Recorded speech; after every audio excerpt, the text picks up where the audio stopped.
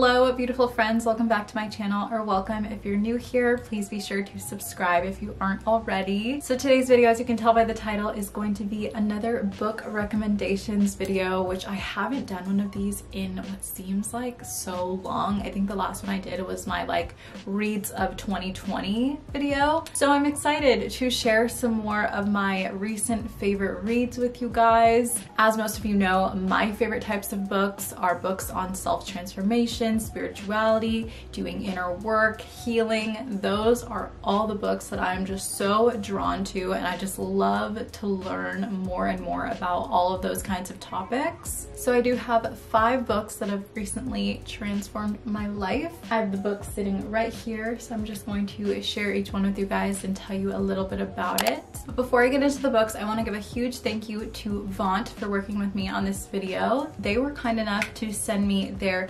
clip-on reading light. Look at this, you guys. So you have your typical clip-on reading lights that you clip on to the book that you're actually reading. Well, the cool thing about this, I mean, if you can't tell, the size is a lot bigger, but this clip can clip onto so many things. The light just turned on. So I will show you guys how I typically clip this to use when, you know, the lighting's dimmer in my room or I want to read with the lights off. So basically you just turn it on by lightly tapping this right here, and it's got 1 setting, 2 settings, 3 settings. So as you can see, this one's super bright. It's literally what do you call it? It's literally like a ring light, you know? For me, I typically use the 1st or 2nd setting. The 3rd one just is a little too bright for me, but I mean, it's totally up to you to choose your preference. Also, this is super duper bendy and flexible, so you can adjust it, you can pull it this way, that way, whatever.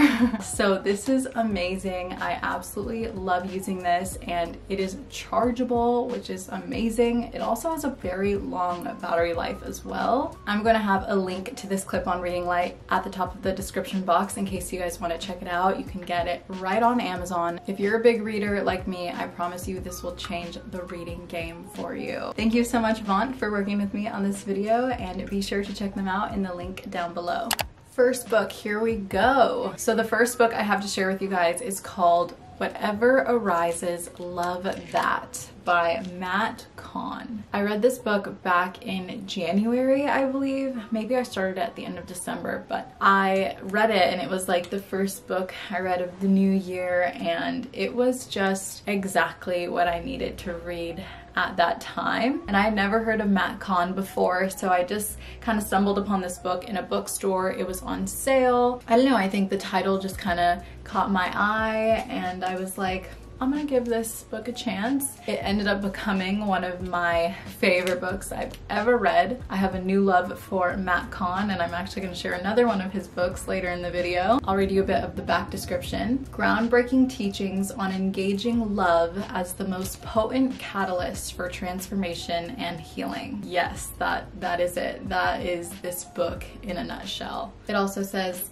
at this moment, there are endless gifts residing in your heart. In whatever arises, love that. Matt Kahn invites you to discover for yourself how powerful, inspired, and fulfilled you were always meant to be, once the act of opening your heart is recognized as the timeless remover of every obstacle. So I think this book really just helps you embrace what is and kind of surrender to that with love. I think a lot of our struggle and suffering comes from constantly running away from what we're feeling and not being willing to acknowledge it and embrace it.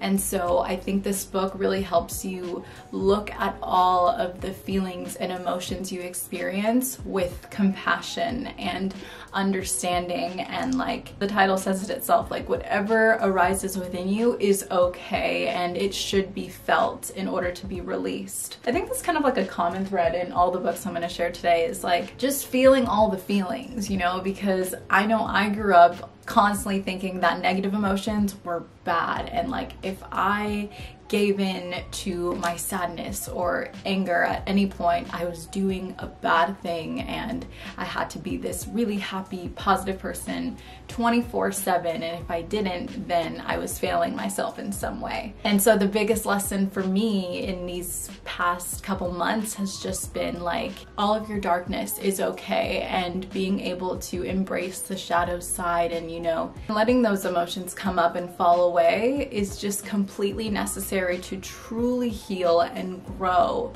from whatever experience you're going through. As you can see, I annotated a ton in this book, and I also love how he has like self-healing mantras, which are beautifully written, and I still go back to them. I still go back to certain chapters in this book that really resonate with me. I just can't recommend it enough. And like, look at these colors.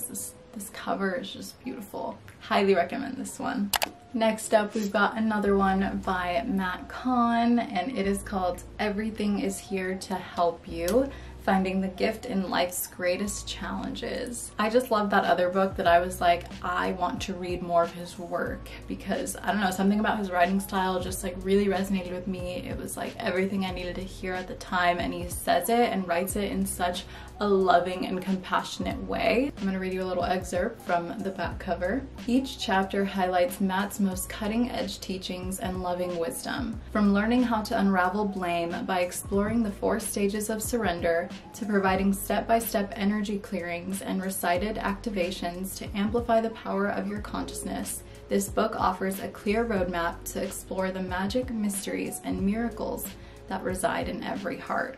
He has this one chapter, I believe it is, called The Golden Question, and I think reading that chapter helped me, and still does to this day, see the obstacles in my life from a different perspective, and knowing that they're here to serve me, and what can I learn from this, or how can I grow from this experience, no matter how tragic or hard it may feel in the moment. There's another chapter in here that talks about the masculine and the feminine, and I love that so much, and how our masculine and feminine qualities can become very unbalanced, and as a result we suffer, or we close our hearts off to the world because of it. Learning more about that really helped me, you know, get more in touch with, you know, my masculine and my feminine, because I do tend to reject the masculine, but the masculine has really great attributes and qualities that I want to be able to embody, you know. Pretty much any heavy emotion you can think of, he addresses it and kind of shows you the upside of that emotion and the good that can come from experiencing that. I hope I explained that well. I probably was all over the place, but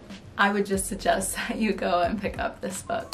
Next, we've got Radical Compassion by Tara Brach, and this book was just like the hug that I needed at this time in my life when I was reading it. Oh my gosh, I'm just realizing how many annotations I have in this book. That's like insane. But this book was just so good, with so many nuggets of wisdom and love and practices.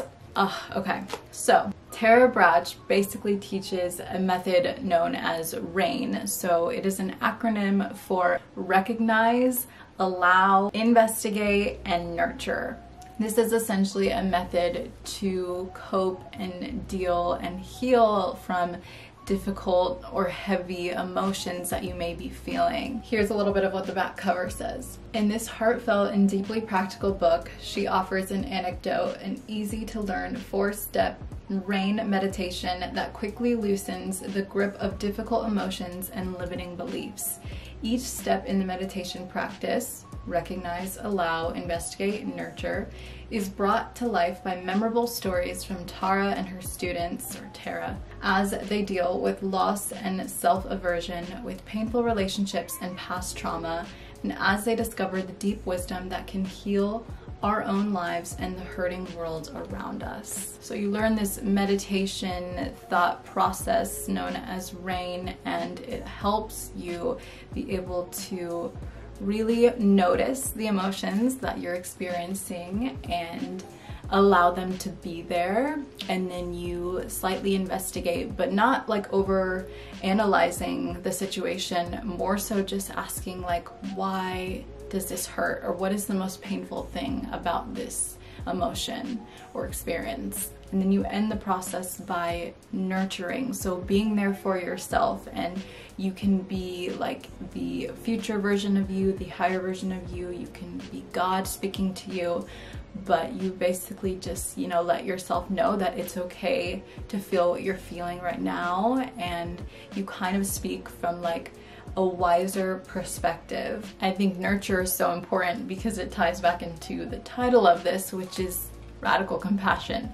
Having radical compassion for others starts with having that radical compassion for ourselves. If we don't have that for ourselves, we are going to be so much less likely to be able to be there and show up in that way for others. Such a phenomenal book. Again, I randomly stumbled upon this book in a bookstore one day. I haven't read her book, Radical Acceptance, which I guess was the previous one for this, so I definitely want to read that book soon. I can't say enough good things about this. I absolutely love it, and I resonated with it so deeply, and I know you guys will too. So definitely check this book out if you'd like. The fourth book I have to share with you guys today is called Welcoming the Unwelcome by Pema Chodron. I believe that's how you say it. This was actually the first Pema Chodron book I've ever read, and I've always heard really good things about her and her teachings, and I just never thought to pick up one of her books until I saw this one. I actually bought this the same day that I bought the Radical Compassion book. Again, I just felt like the title really caught my attention. Like I mentioned before, these books have a very common theme, and this one definitely ties into that theme because it helped me open up to all the possibilities that lie in endings, in hurt, in painful emotions or situations, in loss, you know? There are so many things that we as humans want to reject or avoid, run away from, whether that be, you know, our impact on the earth and climate change, or seeing people who are homeless or going through devastating loss or poverty. And then in more personal situations like losing a loved one or going through a breakup, all of those things, like, we can tend to take the escape route and numb ourselves. But this book, you know, Welcoming the Unwelcome, teaches you and really emphasizes the importance of not running away, not choosing the escape route when those situations come up in our lives. It really all starts with us, and if we're willing to accept that there is a lot of tragedy in our world and there is a lot of pain in others, and being able to see them as a reflection of, you know, ourselves and the flaws that we have as well. Just being willing to understand where they're coming from, or why they do the things they do, or why they are the way they are. Acknowledging the darkness that exists will allow us to be able to set an intention for what we can do to be a light for that darkness, and to, you know, actually impact the world in a positive, loving way. I just flipped to a random page and I'm gonna read this quote that I highlighted. Being conscious means you really have to feel what you feel, which is frequently very vulnerable and raw. Widening our perspective and becoming more conscious individually also has a positive effect on our society. If enough of us can really feel what we feel, if enough of us can stay upright with our vulnerability instead of spiraling down, then that will naturally lead to more people being there for each other. So good.